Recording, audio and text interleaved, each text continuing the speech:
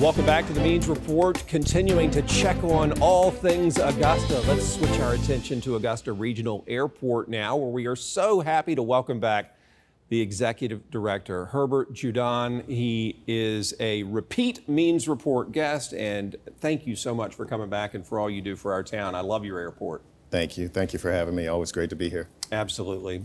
First of all, it just seems like the storm has dominated all of our lives. How did Hurricane Helene impact the airport, if at all? And are y'all back to normal? Yeah, we were impacted just like everybody else. So obviously after the storm hit, we had several trees that blocked the entrances and the roadways of the airport. And so we're estimating about 80 to 100 trees that were downed at the airport. Wow. Still trying to get those up as we speak. Power outages, again, just like everybody else experienced. So we were without our primary power for about a week and a half. So we were on backup power generation. Mm-hmm. So we were able to still maintain the operation, but there were some things that were limited with the backup power generation. For the first couple of days until that Sunday morning after the storm, we had suspended flights for a period of time. So we resumed that Sunday, but there were still issues. There were some cancellations, some delays.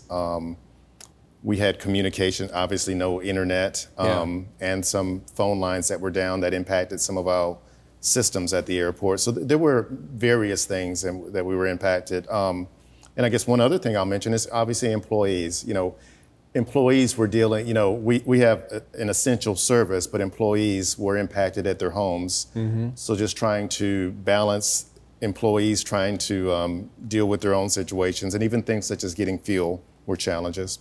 Well, thank goodness you're on the road to recovery, and really just weeks after you went through that tough time, you got great news from the federal government that $4 million is coming, and it's money that you will be able to use to improve, if I'm interpreting things correctly, the security checkpoint area. Tell me how this $4 million is going to help. Yeah, we're very happy to have the $4 million. This is part of the bipartisan infrastructure law, and there's a subset called the Airport Terminal Program for airports. It's a competitive grant. There were only 3 airports in Georgia that received this round of ATP grants. Oh, congratulations. And so the $4 million is going to help us expand our security checkpoint. Right now we've got 2 lanes. Yep. And so our plan is to add 2 additional lanes for a total of 4 lanes. We're also going to reorient the, so right now it goes kind of like a north-south configuration. So we'll change that to a east-west configuration. Okay.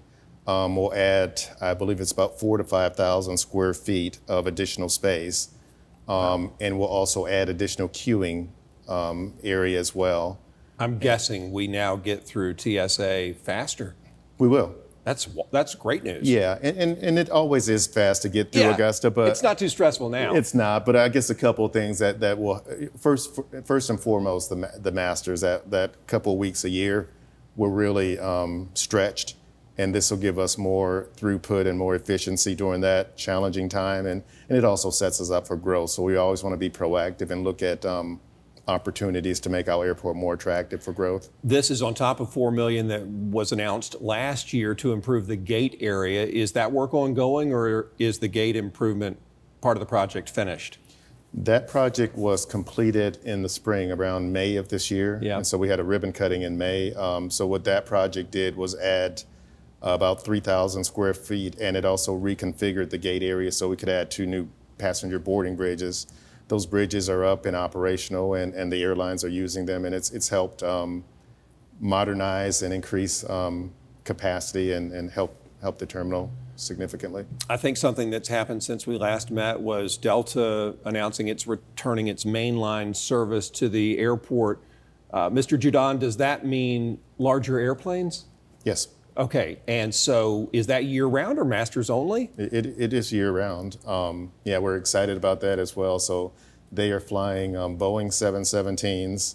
They previously were flying CRJ 900. So the 900s, the CRJ 900s were about a 75-seat aircraft. Mm-hmm. The Boeing 717s, depending on how they're configured, you get about 111, 115 seats.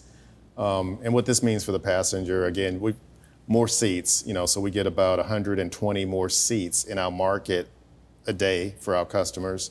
The planes are bigger, so the seating areas, more leg room, more overhead baggage compartment space. It's just a much better experience for our customers.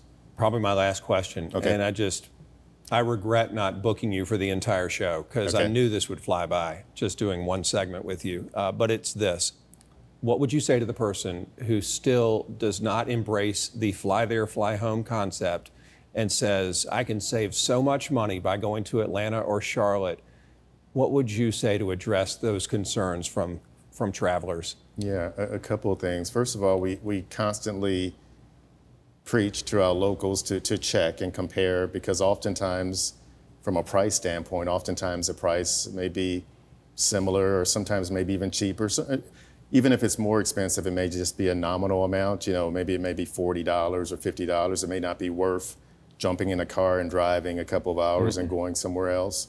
Also, when you use your local airport, you're contributing to your local economy. You're helping your neighbor.